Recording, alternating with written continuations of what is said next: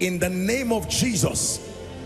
Drought in your life, that even when it is physical rainy season, it is still dry season spiritually, financially and otherwise. I decree and declare, let the rain begin to fall. Let the rain begin to fall. Let the rain begin to fall.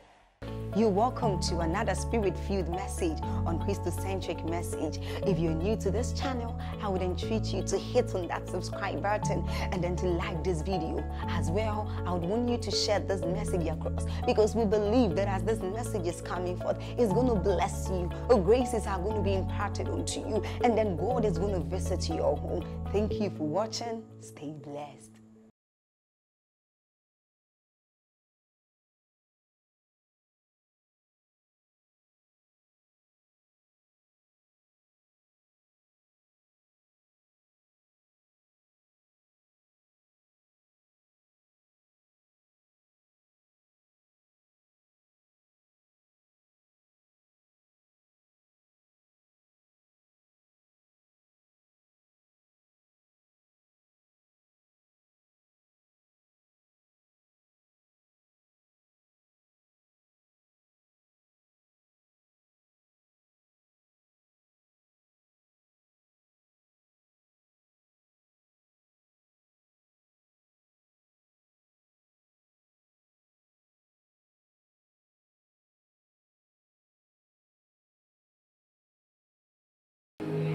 There is a weakness in men. Every time great men are too available, the temptation for dishonor is around the corner.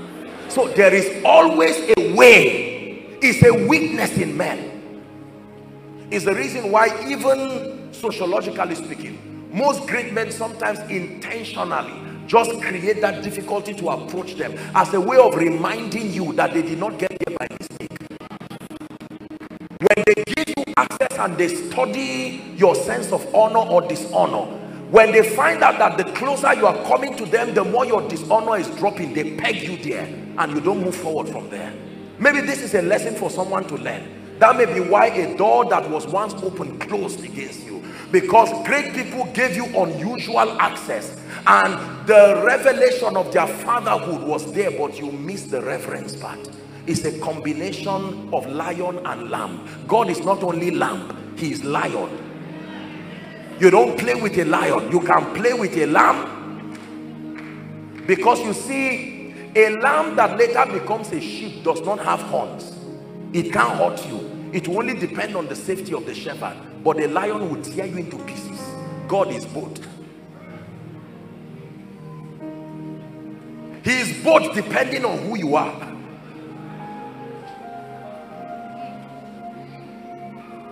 Let me tell you this, there are sides of God that are very fearful. Never miss the reverence part.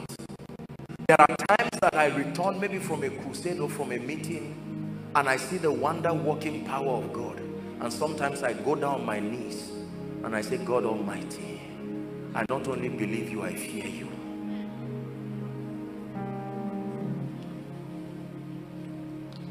Maybe God is speaking to someone who has been trivializing God. You walk to him casually. I'm the righteousness of God in Christ. I didn't ask you to die for me. You died for me. Now listen carefully. Here are my prayer requests. We call it confidence. Number one, I'm tired of this pay scale. Raise me up. Two, I am this. And we blackmail him and then we wrap everything up. I expect between now and the next 2 weeks, if you are really God. Please listen, I'm not being sarcastic.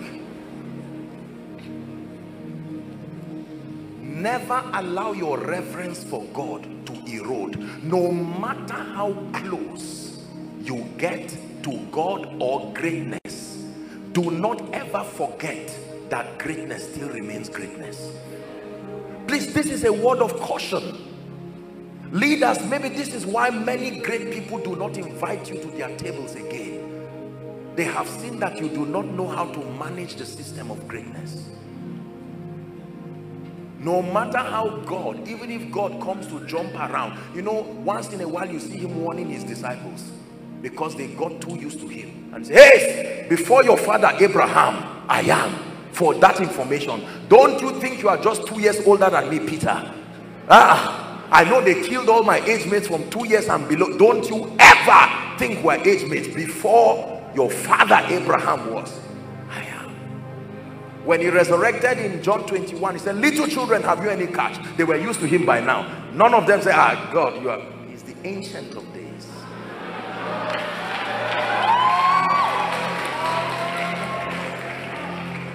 That means you should never be ashamed of going down on your knees. You should never be ashamed of rolling before him. He deserves it. It is not, you're not ignoring the fact that you're his righteousness. You're not even ignoring your oneness. You are balancing the revelation of his fatherhood. You are letting him know that no matter how free you are with me, oh God, you are still the God of the universe. There are young people here, let me give you a counsel. This may be the reason why many great people in your life don't pay attention to you again. They gave you access that not even their senior executives have, and you trivialized it. Oh, I can call that man's number. Let me put it on loudspeaker. You will see, the man loves me so much. When they discern that you do not know how to protect and preserve access, they will withdraw it.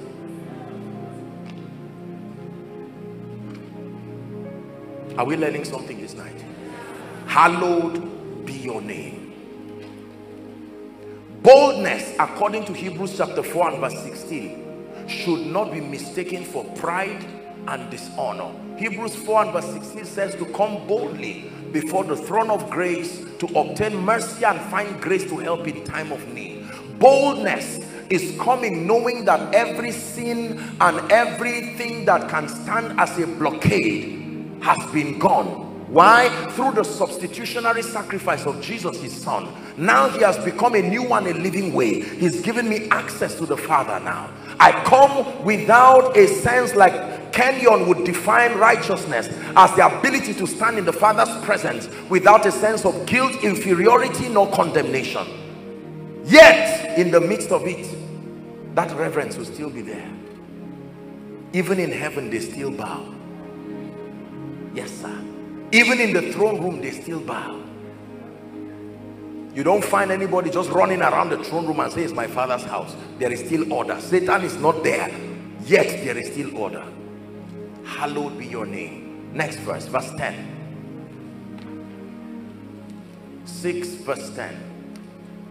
Thy kingdom come, thy will be done in earth as it is in heaven. Please look up. I can spend the whole night, even if this were a vigil, discussing this one scripture. This is Jesus teaching us on prayer. Let's do a quick recap. He says when you pray, this should be your understanding, that you are praying to the Father. You will require faith because it's in a realm that is not earthly. Are we together? That you must approach him with the spirit of reverence. And then your priority as far as the manifestation is not just your need. Pray that his kingdom comes. You know what his kingdom is? The kingdom of God. Look up, please. The kingdom of God represents the life, the culture of heaven. It talks about the sovereign rule of heaven finding expression. That you pray that his kingdom would come. How? By his will being done. So his kingdom only comes where his will is being done. Wow. Do you know what God's will is? I wish above all things, the Spirit of God speaking through the apostle, that ye prosper and be in health, even as your soul prospereth. That's the will of God.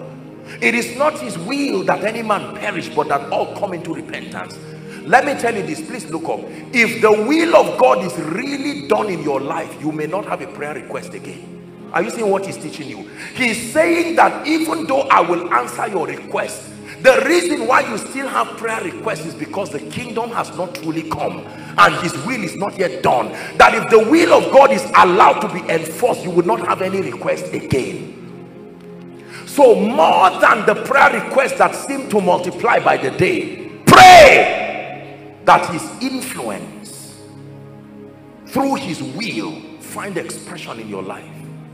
If the kingdom comes, your life must be a replica of heaven. Question: did you ever see any angel making a request in heaven? Did you ever see any 4 and 20 elder making a request in heaven? Did you ever see any of the living creatures? All that happens in heaven is worship. Do you know why? Because the kingdom has found expression. So if the kingdom comes to your house, you will not even need to say, God, what about this issue of school fees? The kingdom of God is not just some cloud. The kingdom of God is God's will and God's intent in its entirety finding expression in your life. Someone say, your kingdom come. Elohim Adonai, thy kingdom come, thy will be done. It's our prayer. Elohim Adonai, thy kingdom come, thy will be done. Elohim Adonai, thy kingdom come, thy will be done. Elohim Adonai, thy kingdom come, thy will be done. Imagine what happens to Nigeria if his kingdom comes and his will is done. Imagine what happens in Africa if his kingdom comes and his will is done. Imagine what happens to your political career, to your business. Listen, let me tell you this: when the kingdom of God comes upon your business, don't think you'll be praying in tongues around. You will see heaven in a way that will bring everyone to say, what is this? When the kingdom of God came and met a man inside a den of lions, not even the lions could hurt him. That's kingdom come. When the kingdom of God came upon Samaria through the prophecy of one man, the Bible says in 24 hours, by this time tomorrow, and 4 lepers were the instruments that were used. Do not trivialize. You know, most times when we say the kingdom come, we just think evangelism, soul winning. No, kingdom come is more than just soul winning. Kingdom come is the reality, the full span of the sphere, the intent, the culture, the desire of the king being superimposed in a life. Listen to what it says. It says, Matthew chapter 6, please give us verse 10. It says, your kingdom come, your will be done in earth, not on earth, in earth. And like you've heard me say, the first earth is you. You are that earthen vessel. So let the kingdom come in my life. Let the kingdom come in my business. Let the kingdom come in my destiny. Let the kingdom come in my church. When you pray your kingdom come by your will being done, it's a very powerful thing. Look at me, brothers and sisters. We have subliminally been taught that the will of God is always to our destruction. You know, most people hate saying thy will be done because they suspect that if you ever give God a chance, his will so frustrate you. So when we say your will be done, especially for something that we already have our own plans. Lord, I don't know if it's your will to collect this job that CBN is just giving me, but your will be done. But your mind is saying, God, if you try it, if you play with me. I just got a job in CBN. I'm saying your will be done so people will hear it, but you too, you know. Listen, his will is what made heaven heaven. If you doubt what his will can do, look at heaven. Heaven is what happens when the will of God is not resisted. I repeat, heaven is what happens when his will is not resisted.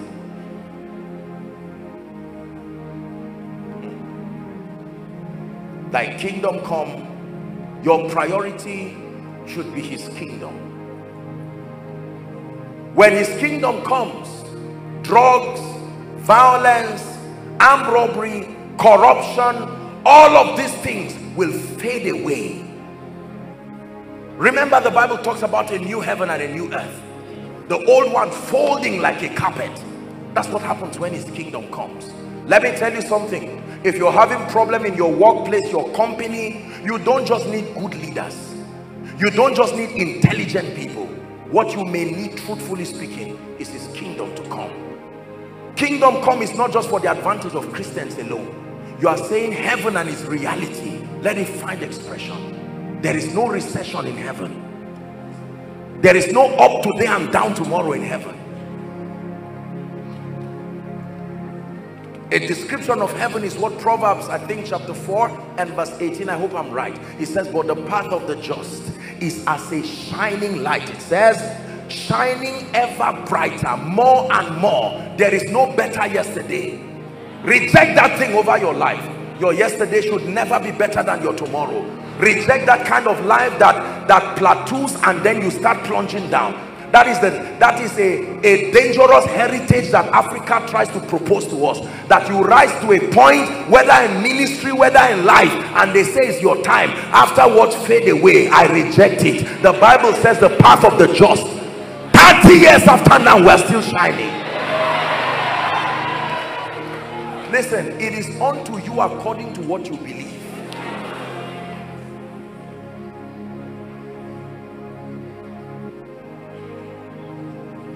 Next scripture,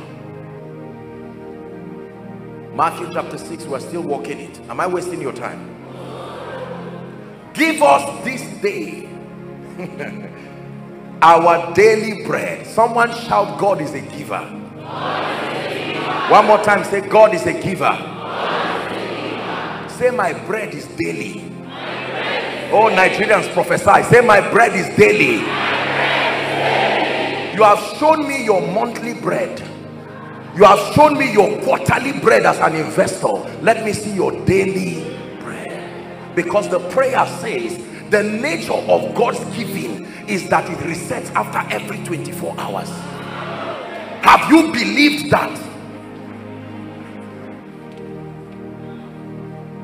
My God is Father, and Father is giver. I have prioritized your kingdom. Give us this day. Give us this day. Give this family this day. Any man that cannot provide for his family, the Bible says he has denied the faith. Are we Bible students? And is worse than an infidel. So if it is true that we handed over this home to God, where is our bread for today? Someone, you need to take your eyes away from your company, from the government. I'm not a politician, but in Africa and all over the world, we blame everything on those in power. We blame everything on those members of parliament. Anything that goes wrong, both the one that is our responsibility and the one that is not our responsibility. There are things only God can do. Give us this day. Like a child will run and say, Mommy, I'm hungry. And the mother is proud to be mother. Follow me, she says. Let's get to the kitchen and you will see what I've done. And there are options. What do you want? There's this, there's that. And the child is proud of such a, you know, these adverts that they show. You see these blue band adverts or whatever. Have you seen that kind of thing? And you see the children, even though they are acting, you look at it and you're just salivating, and you walk to a shop or a mall and you are ready to buy the same thing.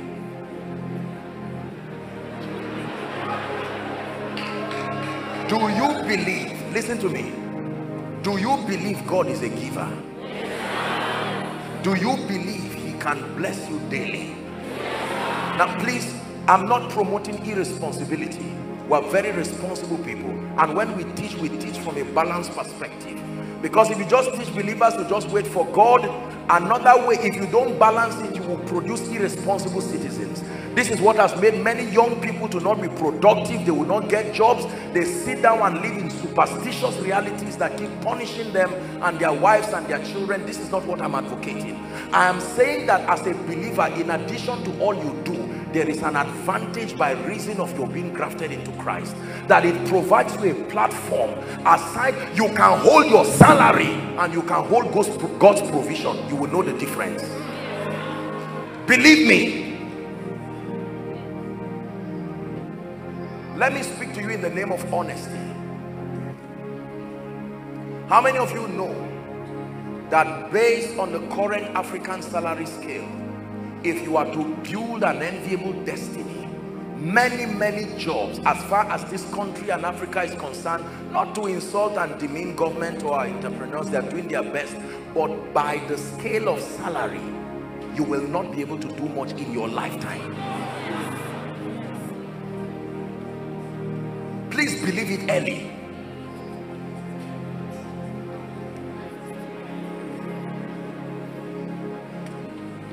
You want to do ministry. Many of you here are pastors, my dear co-laborers in the kingdom. You will not be able to do ministry, and if all you are depending on entirely, respectfully speaking, is just the givings and what comes from the bowls, offerings, you know that sooner or later there will be grievous tears.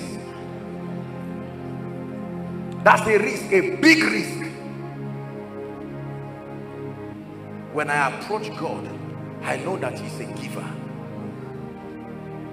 And let me tell you how God gives. Luke chapter 6 and verse 38. Please don't forget this for the rest of your life. Give, the Bible says, and it shall be given unto you. Here's how God gives. Ready? Read with me. Good measure, pressed down, shaken together, and running over shall.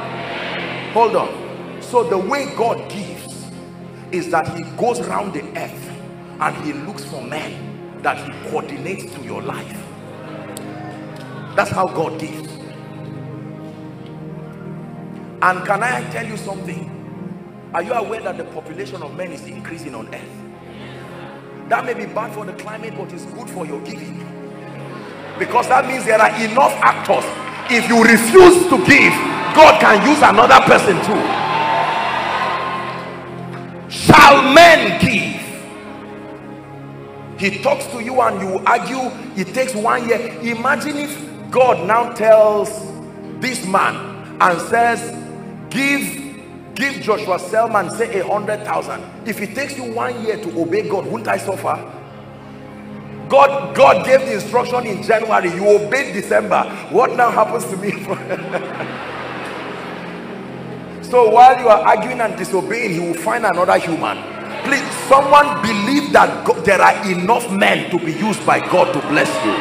Listen, when you know this, you stop becoming angry at individuals. Don't put pressure on your uncle. He's only one of 7.2 billion people that are available to be used. Listen, save yourself the heart attack of blackmailing people and making people feel bad for being successful. We do that a lot in Nigeria. Once somebody rises from a family, he will keep quiet for many years. Sometimes it's until he's about to die before you know he's that successful, because everybody comes and you now say, I prayed for you. I mean, if you pray this intercession, it's you and God. God is the one who rewards you. But why put pressure on individuals like that? But if you know that God, see, let me tell you, if you believe what I'm teaching you, you can be here in Abuja or anywhere, whereas your answer will come from Israel. Someone will come and say, I don't know you. The next time someone tells you something told me, say, the giver is at work. The giver is at work. Moving men. Moving systems. The giver is at work. Please believe what I'm telling you. The giver is at work. Someone wants to shut down my company. The giver, I approach you. Daily bread. The urgency in this family, 1 month may not meet us alive. Where is the giver? Government cannot guarantee giving you daily. Your boss cannot guarantee giving you daily. I bring you good news. Abba is sufficient enough to provide for your daily bread. Listen now. Give us this day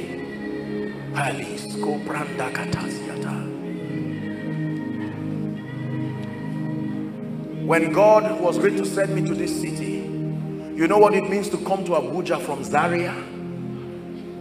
You are intelligent, think well.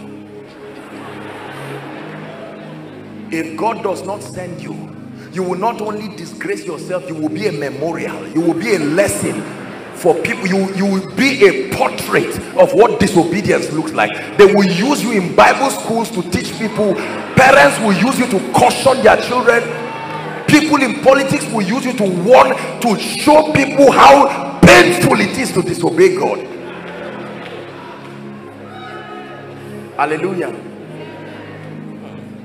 But when I sent thee, lackest thou anything?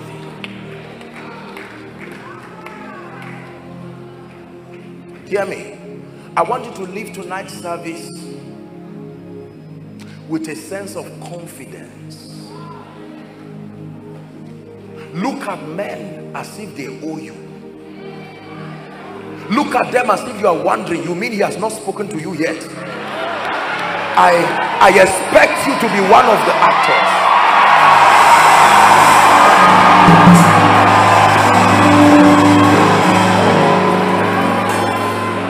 I don't mean talk to them and harass them.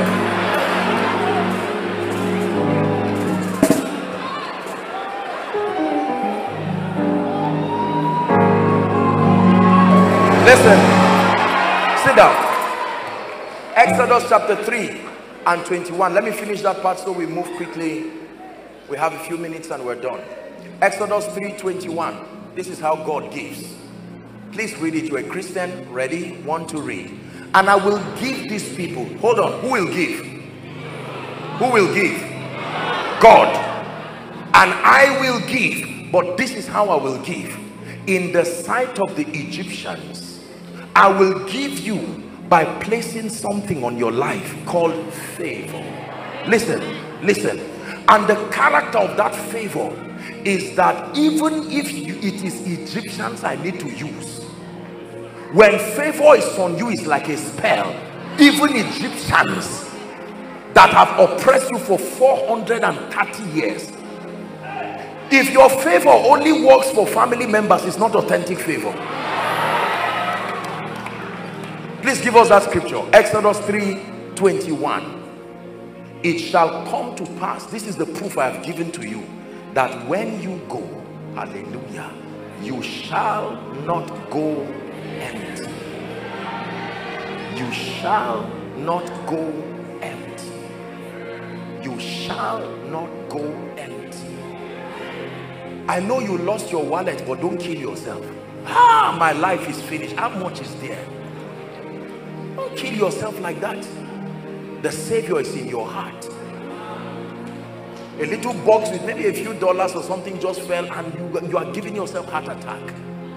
Every time you wake up in the morning and you see that there are still men, rejoice.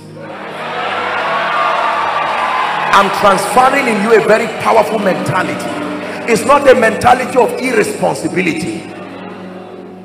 It's a superior advantage we have in this kingdom.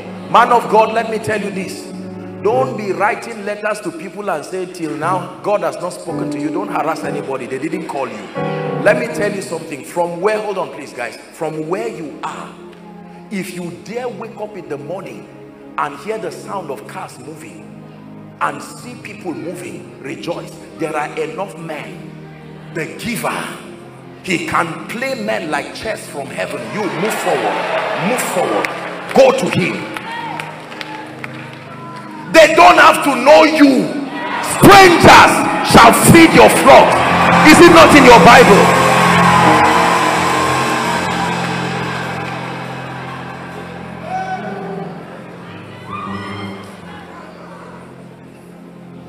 These are my convictions.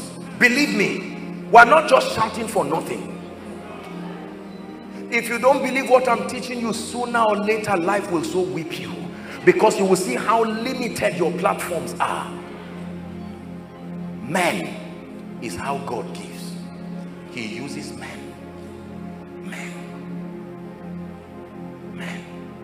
So he can sit down and speak to you and say, this family,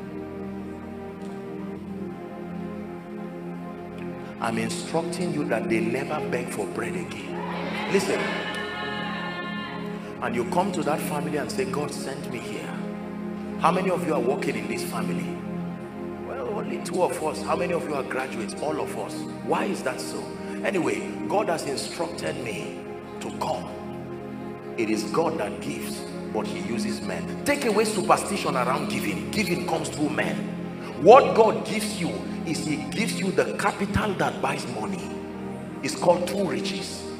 In one of our sessions on finances, I hope God will grant us grace to deal with it. If all you have is money, you are in trouble. Because there is a realm you get to where everybody around you is rich. What then do you have? Money itself is a product. There is what buys it. The same way money can buy a bottle of drink, there is something that also buys money. The name of the capital that buys money is called true riches. You are only wealthy when you have true riches.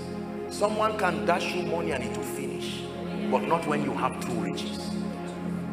One of them, there are 7 of them that God gives men, but only one of them I'll share with us tonight is called favor. Favor is true riches. It is the capital that buys money.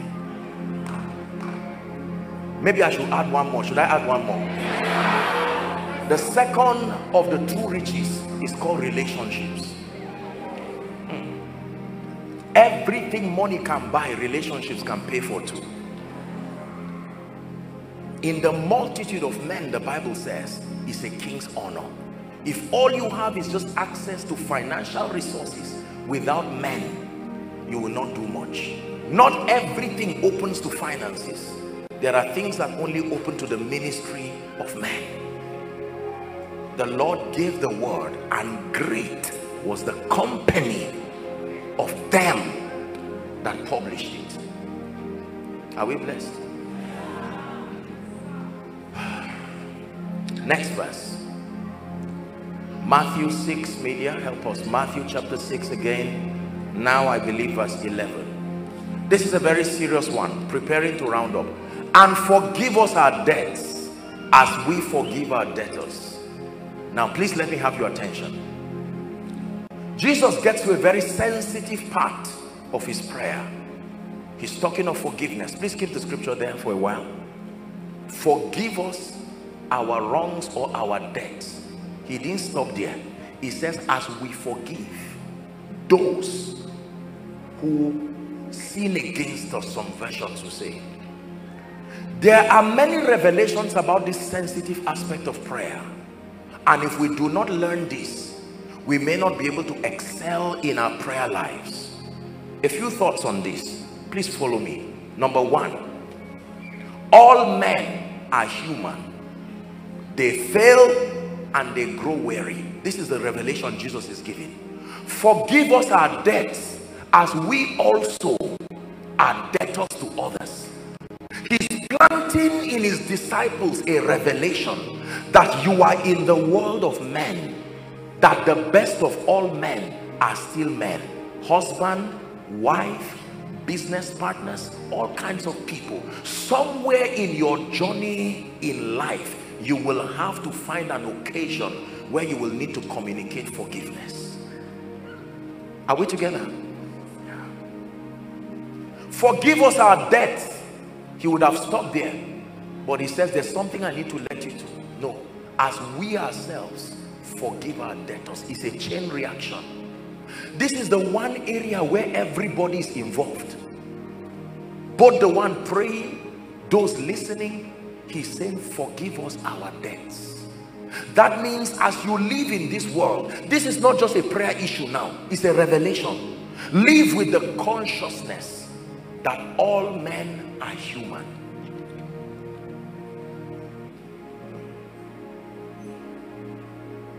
Let the propensity for forgiveness be ever there in your heart, ready to communicate it, because you will find many men, and the higher you rise, the more there will be need to communicate this. Listen, living a life without forgiveness will be a life of sorrow. Eventually you will find out that you will be the only one standing. the chances that everybody around your life will offend you one day is 100%. The chances that you will offend everybody around your life is 100%, regardless your spiritual growth. You read about Jesus who carried a whip. Is it in your Bible? That one day Jesus entered a temple. He didn't report the rebellious people to the Roman government as a nice coordinated citizen would do. He carried the whip and took laws in his hands, whipped all the people, turned the table of the exchangers, and was preaching hard and said, my house should be called the house of prayer. If you were in government, ladies and gentlemen, and a report reaches you that Jesus just did something like this, what would you do? Now, Jesus, I love you, but why have you tied my hand now? That's what happened to King Nebuchadnezzar. When they gave a decree, they said no prayer should happen to any god for a period of 30 days. Daniel went to pray. He didn't do wrong, but he offended the laws of the land. Offending people has nothing to do with being evil. It's a difference in perspective, difference in values.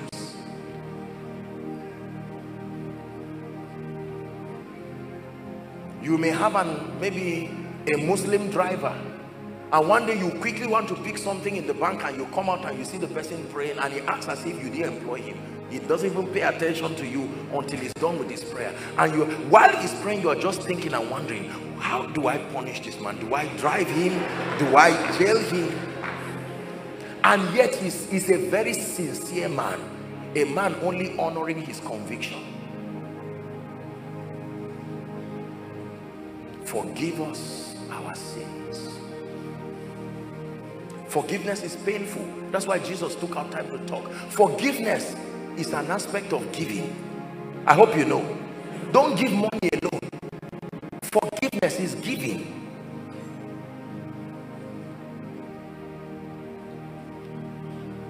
You laid aside your majesty, gave up everything for me, suffered at the hands of those you have created. You took all my guilt and shame when you died and rose again. Now today you reign in heaven and now exalted.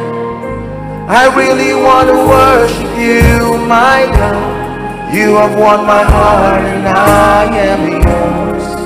Forever and ever, I will love you. You are the only one who died for me. Save your life to set me free. So I lift my voice to you in adoration. Listen, forgiveness is a profound proof of spiritual maturity. You're a businessman, you will need it. You're a leader, you will need it. You're a father, you will need it. How many hired servants, the prodigal son said, does my father have? And I am here sitting with the swine. I may not know many things about my father. I've been with the swine a long time, but there is something I know about him, that he is rich in mercy. Therefore, I will arise and I will go to my father and I will say, Father, I have sinned against you and against heaven. I am not worthy to be called your son. Take me as one of your slaves. As soon as the father saw him afar off, the Bible says the father came and embraced him. You are messed up, but you are still my son.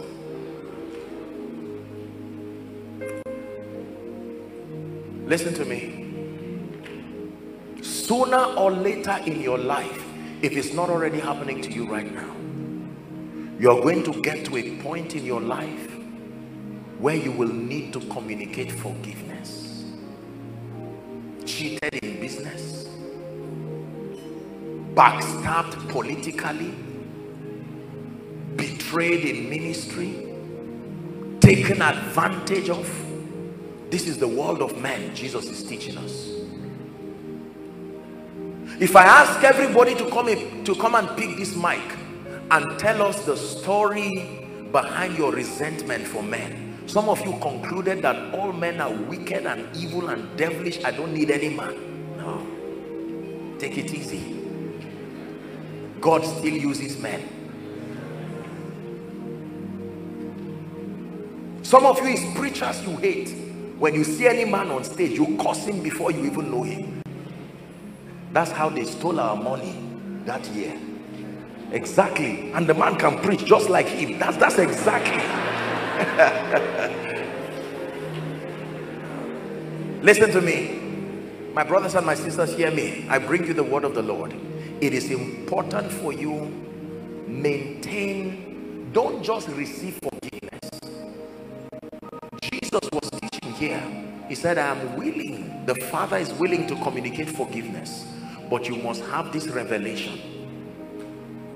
Forever, for as long as you are alive. Can I even tell you something? Your forgiveness will need to graduate into forbearance. Let me tell you the difference between forgiveness and forbearance. Forgiveness happens because of the limitations of men. Mistakes, limitations, ignorance, foolishness. Forbearance means that that weakness still remains in the person and you will have to live with it forever. That means it will be repeated again. This should be taught. Have you prayed for your son and you called him and said, why are you living like this? Why are you a bad boy? And he says, Daddy, I will never do it again. By evening, police is calling you. Evening, not the next day. Don't feel bad, please. If you have someone, that's why they are here. We'll pray for them. 6 o'clock, are you the owner of this child? Yes, sir. Please come to the, we are tired. If this boy, if he comes here again, we'll jail him. And you are standing there saying, I thought this guy just begged. At that point, you don't need forgiveness again. You need forbearance. He's a prodigal son, but he's still my son. Something happened, and I'm only going to say it because Archbishop Benson Idahosa is gone. And then, you know, years ago, this was from Duncan Williams himself. He said how that, I think it was Oral Roberts, I don't know, who came to Ghana and had a meeting. And while they were reporting the meeting, they made mistakes and they credited some of the churches that belonged to Bishop Duncan Williams to Oral Roberts. And when he heard it, he said no. He just tried to correct them sharply. And then when the report got to Oral Roberts, he said, no, why should this guy be doing this? And then he called on Archbishop Benson in Idahosa and said, why is your son behaving like this? I mean, you taught this guy well, he should behave well. And then Bishop Benson Idahosa called him as a son to rebuke him. And he said, I will not come. Duncan Williams, in his own words, leave me alone, I will not come. You are not God. And he said, all right, from today, you're on your own. It didn't take 2 years. Everything was pursuing him, from government to demons to principalities, nature, men, everything. I mean it. He got to a point where he prayed, he fasted. No matter what you do, if it's in disobedience, you will have to go back to the protocol of God's ordinance. You're not going to quietly manipulate God in the secret place when you are living largely. No, it doesn't work that way. The prodigal son can ask for forgiveness while he's with the swine, but for restoration, he must still meet his father. Listen carefully. And then he now called, and it was difficult to now reach Benson Idahosa. His life had been so shattered. He was a shadow of himself. And then he heard that Archbishop Benson Idahosa was in London, and he booked a flight quickly. When he got there, he lay down flat on the ground and held his legs and said, no matter what happens, you are still my father. And he said, look what has happened to my life. And he said, Bishop Benson Idahosa just looked at him, and after a while took a deep breath. And here's all he said: Satan, this is the business between me and my son.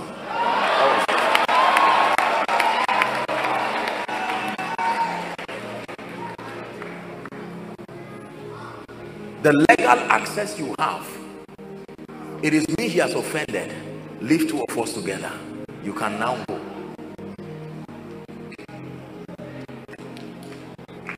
You will need to obtain forgiveness many times in your lifetime. You will need to give forgiveness. Listen to me. There are people here who it's as though you would rather die than to forgive your wife or your husband or your children. No. This child wasted my school fees. I wasted money paying school fees. I didn't eat well. I paid school fees and look the kind of result he brought.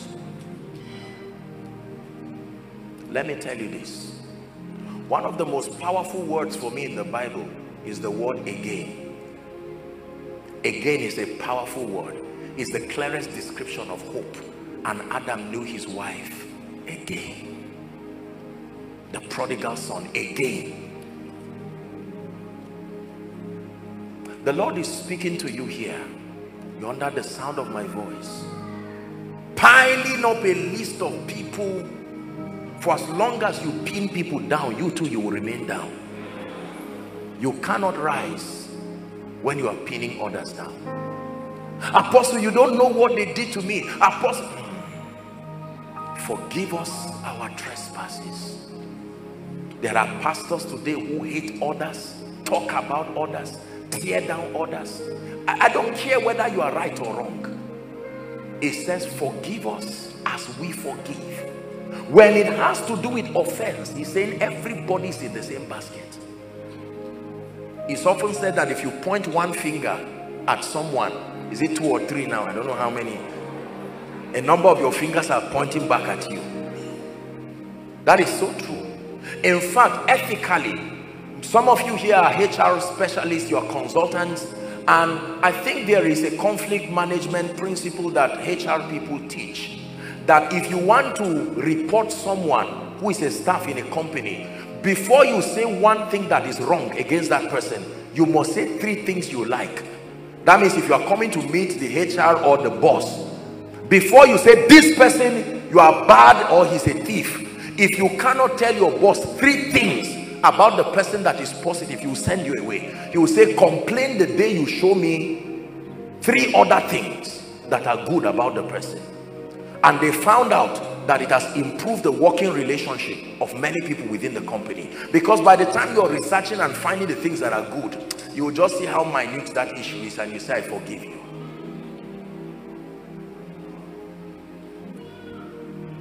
Use it for your company from tomorrow. Call them and tell them I learned something. All of you come together. No more complain until it's ratio 3:1. Where sin abound, much more grace abound. So use that as a scriptural backing.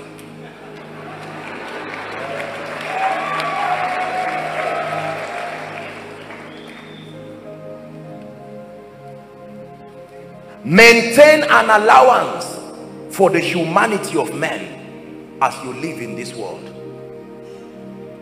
Take away the godlike expectation that you have over men. Leave room. I remember one time someone called me. I got up, I think around maybe 2 or 3. I don't do much of sleep in the night. And I saw a text that was full of all kinds of things.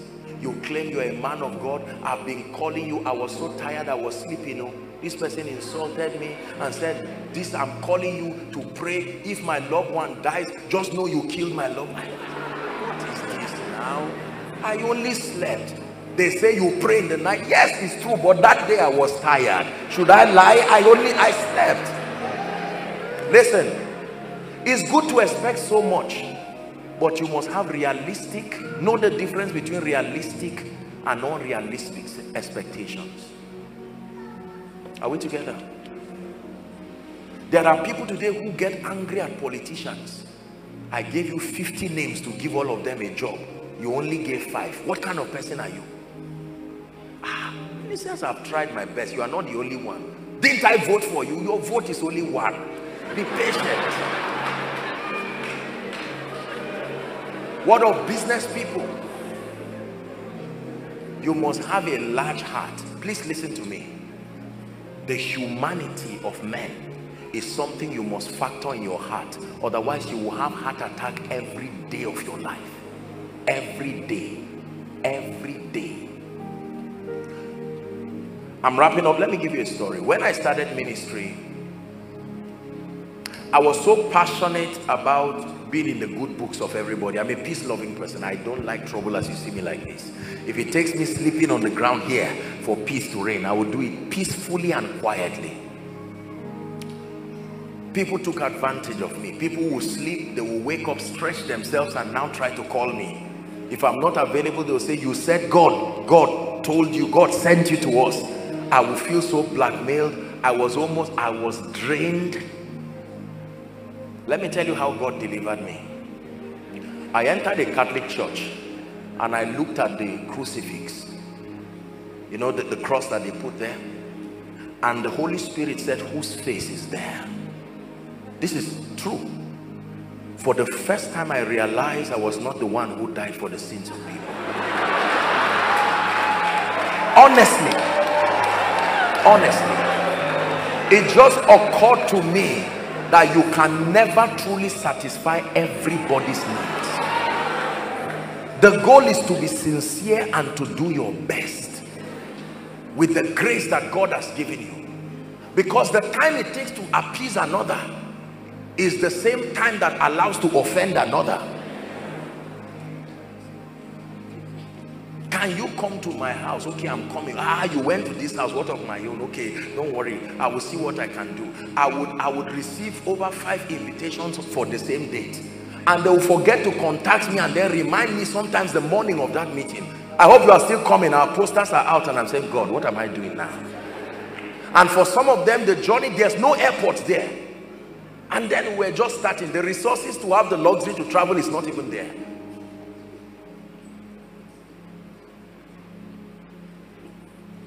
Can you forgive?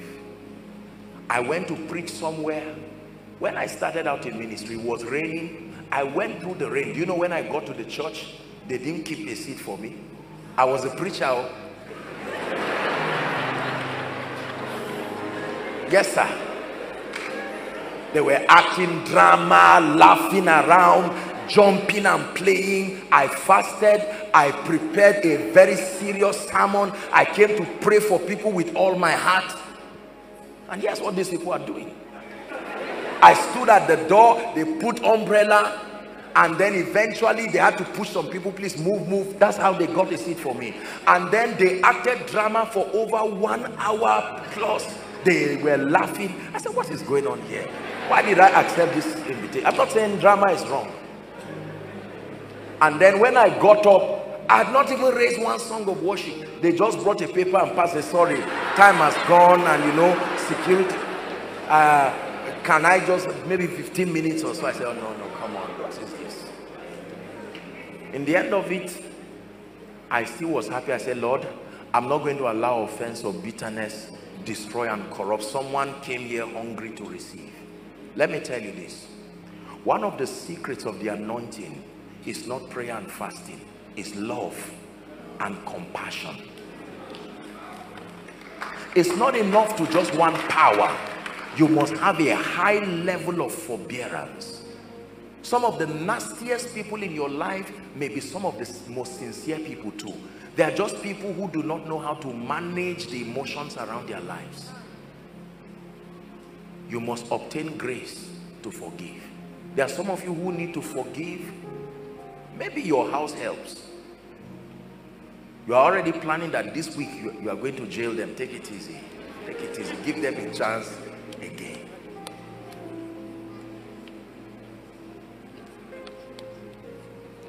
When I learned this in ministry, it gave me peace.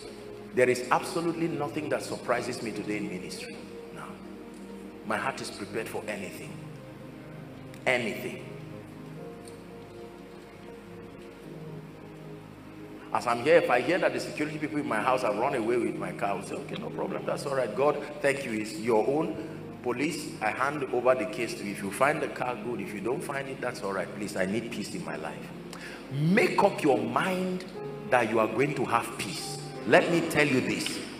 Do you know the highest index for measuring wealth is peace? Not progress. Peace. There are many people today The names of people is what makes your blood pressure to be running up and down. You want to sleep, you just remember, oh, this senator, oh, this person, oh, this business person. Can you imagine how this person betrayed me? 5 billion gone like that. It's gone. But be patient. God can restore, but it's when you sleep and wake up he restores. If you die, they bury you. Make up your mind. Great peace have them that trust or love the Lord. He said, in nothing. Listen, make up your mind that you will have peace in your life. Nobody will steal. Your peace is an asset. Don't trade it. Are we together? Peace. I was told of someone who died from April Fool. True story. This thing they do during April. No, you just come and lie, and they said something serious and he died of a heart attack. The person who was joking did not know what to do now.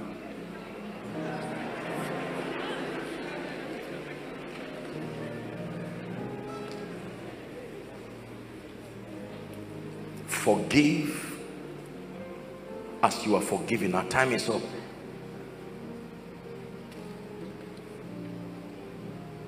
Let me touch on one aspect. Just give me 5 minutes and we're done.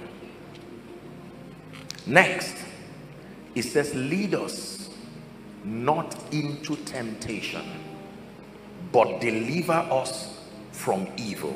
Now, this is a very powerful scripture. Lead us not into temptation. That means men don't just get tempted, they are led. This is a very powerful information. Temptation does not just come to meet you. There is someone or something that leads you. And he said, Lord, your leadership does not lead men into temptation. Lead us. Please keep the scripture there. Lead us not into temptation. It's the day that armed robbers will come somewhere, a voice will say, go and rest there. You are being led. You just go and sit down there and get into trouble. There are many people who were innocent, but because they could not discern, they went and fell into trouble. You must pray for guidance. Not everything that looks good is good. Not every door that is opened is anointed. In fact, almost all troubles first appear as good. Lead us not into temptation is a very powerful prayer. The guidance, the leadership of the Holy Spirit. Isaiah chapter 30, you read from verse 21 and 23. Please, let's hurry up. Isaiah 30, 21 and 23. The Bible says, Isaiah 20, it says, Isaiah 30 from verse 21 to 23. Please write it down for reference. Isaiah 30. It says, and thine ear shall hear a word behind thee, saying, this is the way, walk ye in it, when ye turn to the right hand and when ye turn to the left. 22. The Bible says, oh dear, let's just skip 21. Go back to 21. I think I should just leave it there. Your ears shall hear a word from behind thee, saying, this is the way, walk ye in it, when you turn to the right and when you turn to the left. In this world that we live in, you need divine direction to be guided, to go away from the place of temptation. There are people who had no business getting into certain kinds of troubles, but they were led there.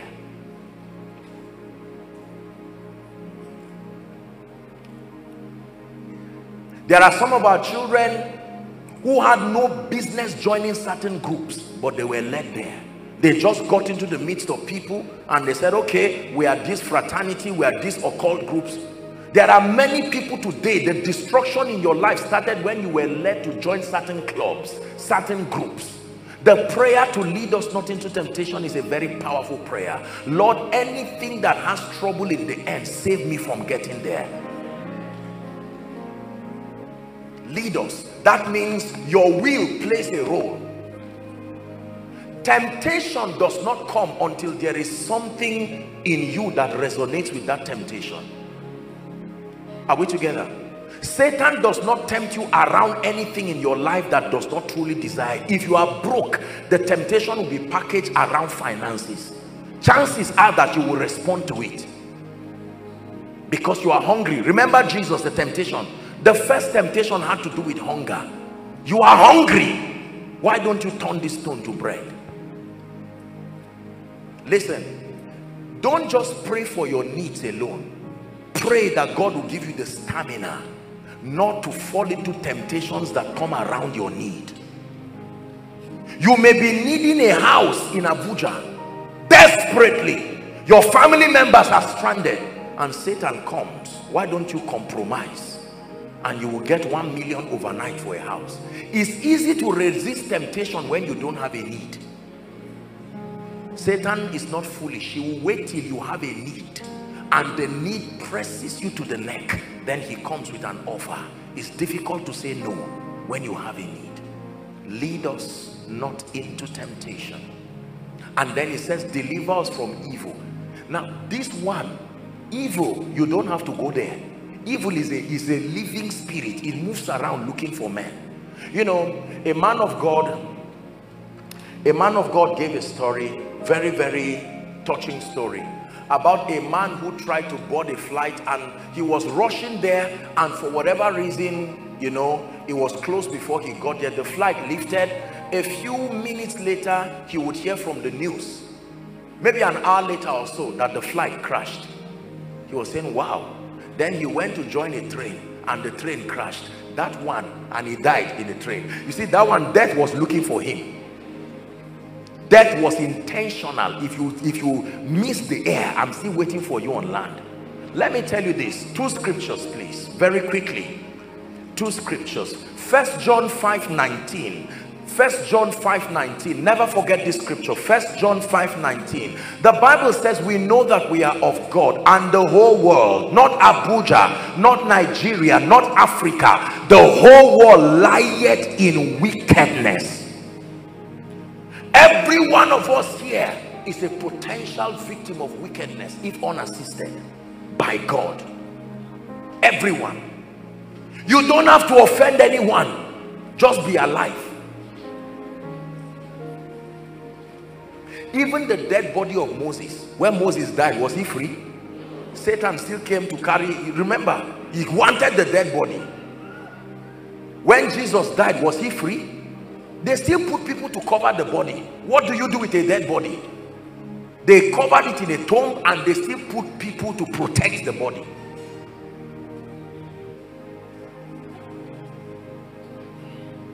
Last scripture for tonight. 2 Peter chapter 2 and verse 9. 2 Peter chapter 2 and verse 9. I say amen to this before we even read it. The Lord knoweth how to deliver the godly out of temptations, and to reserve the unjust unto the day of judgment to be punished. The key word or the key phrase is the Lord knoweth how to.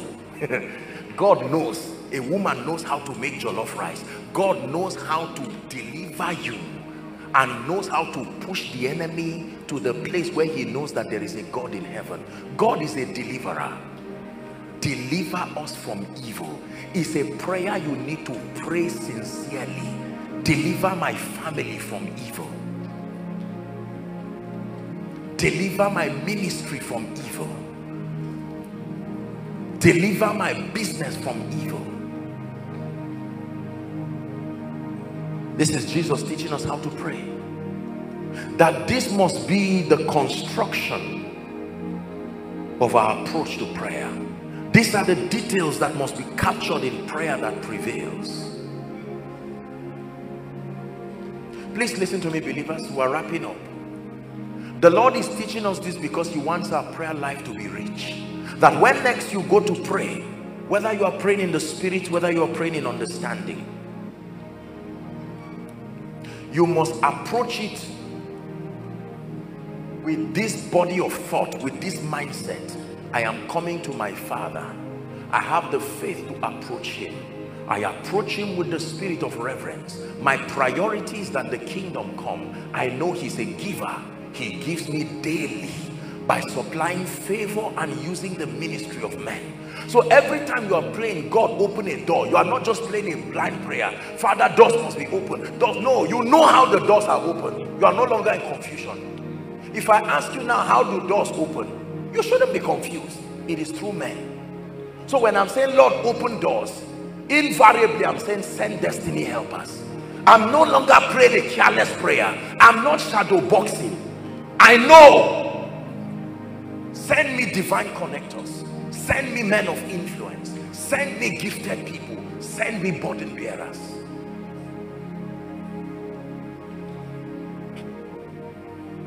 If God wants to lift me, how does he lift me? He uses men.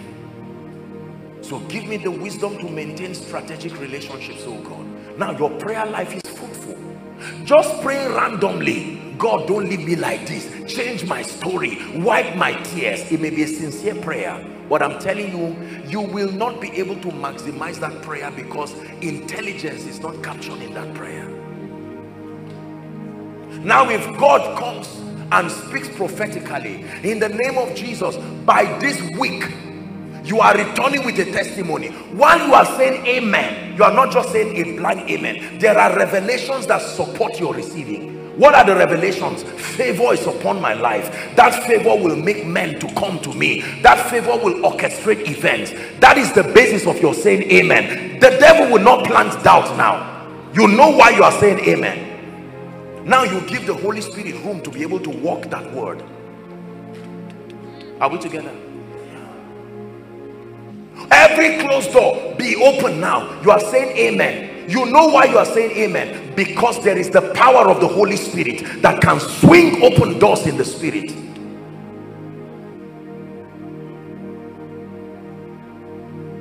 Are you ready to pray?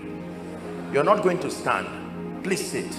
We'll pray for just 1 minute and then I do the altar call and we're done. Please, whilst you're praying, you're seated, I'd like you to lift your voice in 1 minute and say, Father, change my perspective as far as the ministry of prayer is concerned.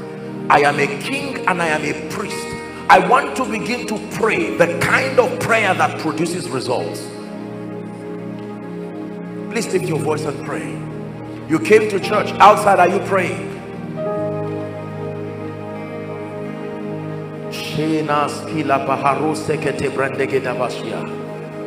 Lekete brandas koto braskile hesheliata brandazi da basuda.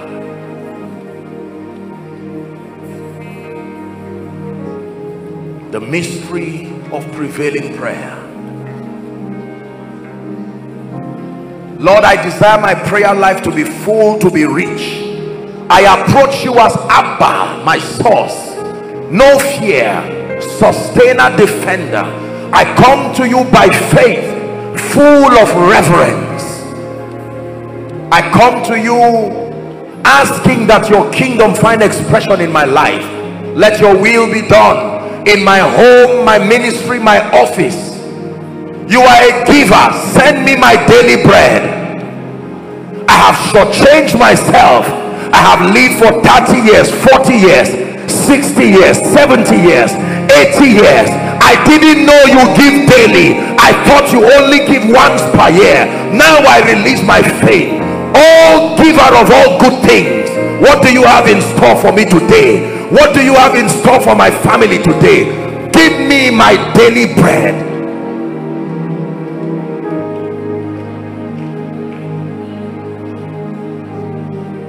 Forgive me my trespasses. I obtain grace to forgive those who trespass against me. I live with the awareness that this is the world of men. Lead me not into temptation, O God. Deliver me from evil.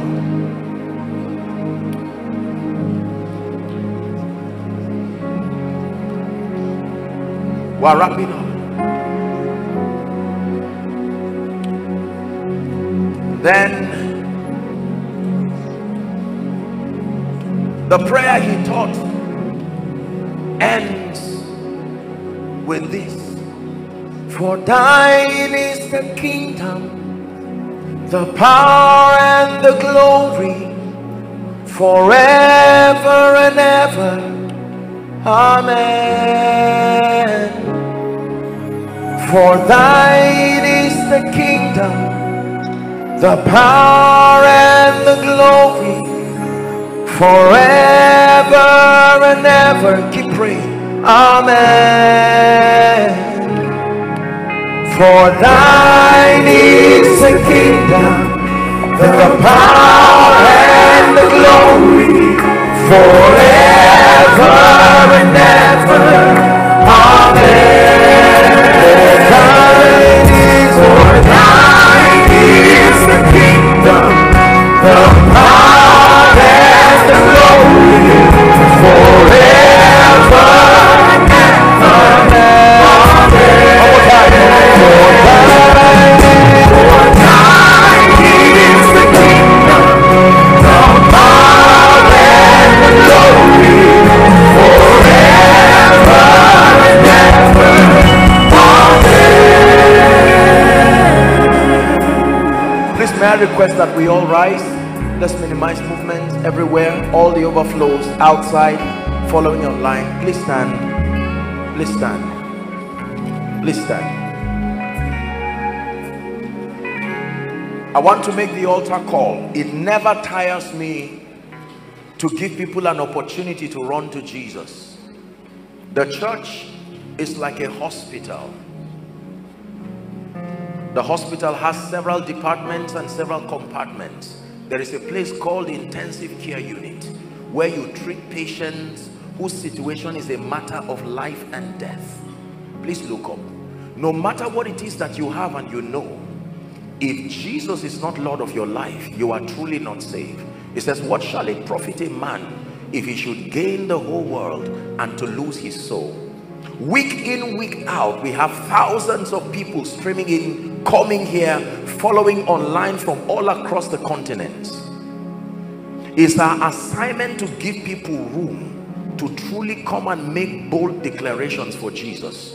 You are here under the sound of my voice in this main auditorium and then outside.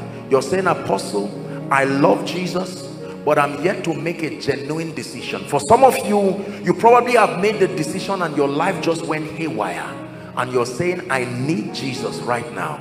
We have just 2 minutes for you. Wherever you are, whilst we clap and encourage you, please very quickly run from your seat, and I want you to come and stand here. Run and come and stand here. Run like there's fire on the mountain. Come like you truly mean business with Jesus. Don't be ashamed. Don't say we came in group. This is a personal affair. Koinonia, is this the best you can do for them? Celebrate them as they come. Scripture says, ye must be born again. Ye must be born again. Keep coming. Win that war tonight. Jesus is giving you an opportunity to make it right. Is this all? I still believe there are a few more people. All those in the overflows, just move to your projector stand. All the overflows right down to the basement and then outside, move to your projector stand. And you who are following from your home, your office, your device, wherever, I want you to connect. I'm about to lead them in this prayer. Make sure you participate in the prayer. God bless you. Thank you. Thank you for being bold. Thank you for not being ashamed of Jesus. Hallelujah. If you're joining them, please quickly come. Quickly come. Ladies and gentlemen, thank you. Thank you for the boldness. It takes a lot of boldness to come and stand before Jesus and before his people. But can I tell you this? This is the noblest and the wisest decision any man can make in his lifetime. The decision to hand over everything to Jesus in exchange for his life. The Bible says, as many as will come to him, he will in no wise cast away. It doesn't matter how you have been, how you have lived, what went right or wrong. He's able to give you a new beginning. Lift your right hand and pray this prayer from the depth of your heart. You're not reciting a poem. Jesus is here. Say after me very loud, say it very clear. Say, Lord Jesus, I love you with all my heart, and I believe that you are the Son of God. Tonight I make you my Lord, my Savior, my King. I obtain forgiveness of sin. I receive your life. I receive the abundance of grace and the gift of righteousness, and I declare that I reign. From tonight, and forever. I am a child of God. Amen. Keep your hands lifted. Father, thank you for this once.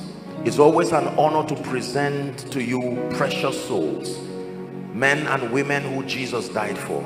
Lord, I pray according to the authority of scripture, I declare their sins forgiven. I declare that you give them a new beginning even by your spirit.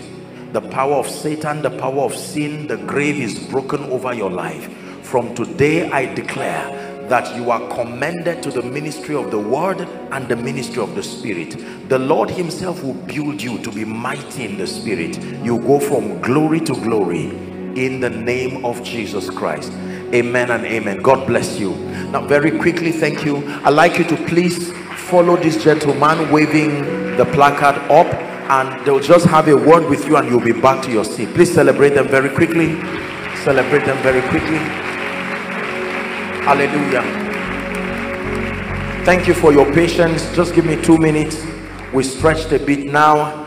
I really apologize. I honor everyone. This is a house of honor. We make it a culture to not trivialize people.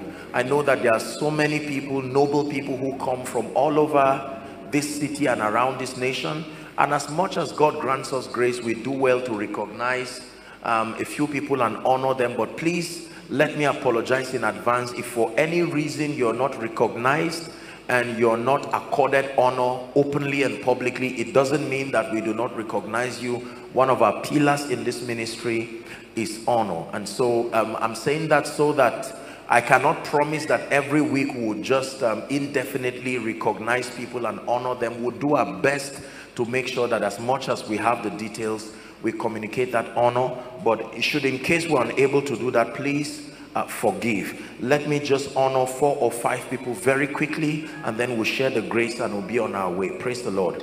I want to, as always, honor Honorable Dr. John Abraham and his wife. Thank you. Thank you. Thank you, ma.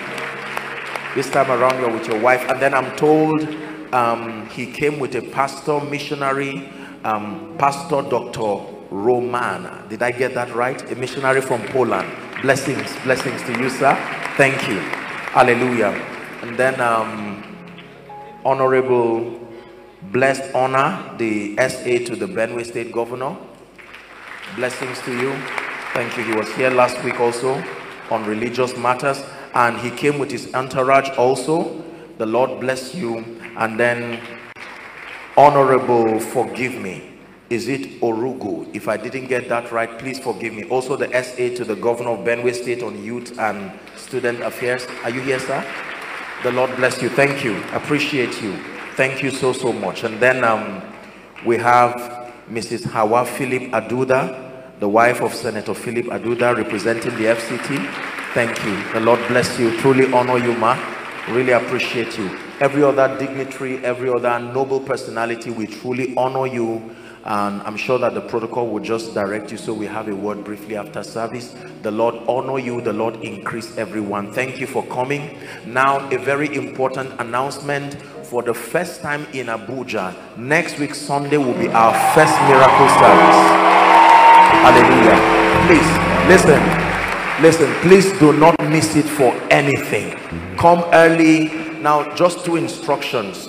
I want you to come with your request. Write everything that has troubled you, everything that will not let you go.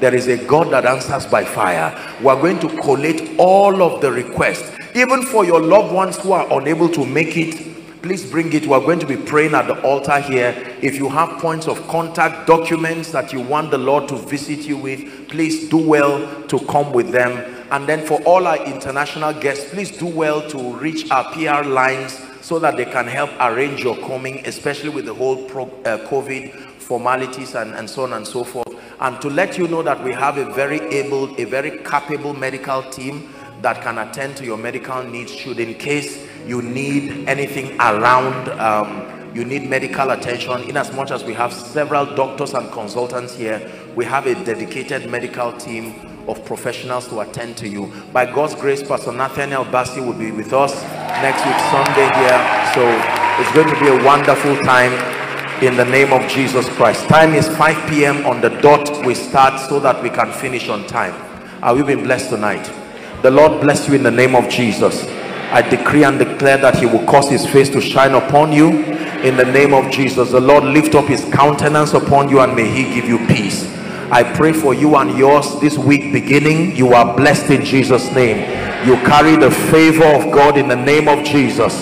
You go from glory to glory, from grace to grace, from power to power. Everything that does not honor Jesus, you stand upon it this week in the name of Jesus Christ. You return by... Hello, beloved in Christ. We hope this message was a blessing to you. I would want you to do something for us. If you are new here, kindly hit on that subscribe button for us and then like this video as well. Share to your family and friends to bless them, because we know that this message will be a blessing to their body, to their soul, and to their spirit. We would need you to do one thing for us too. Tell us in the comment section where you were watching us from, and then if you've got any testimony for us, kindly share with us. Thank you for watching.